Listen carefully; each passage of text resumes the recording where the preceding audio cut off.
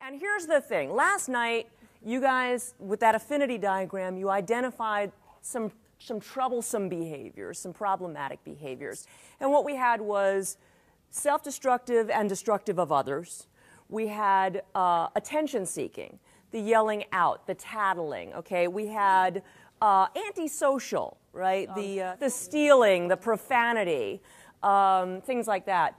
You have the apathy / disengagement / learned helplessness. We have the desire to avoid responsibility, lying, and wishing to distance oneself from blame. All right?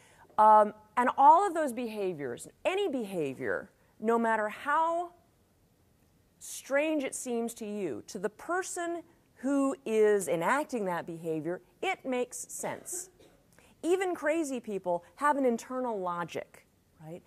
And so if we want to change a behavior, the first thing we have to do is go, where does this come from? Why?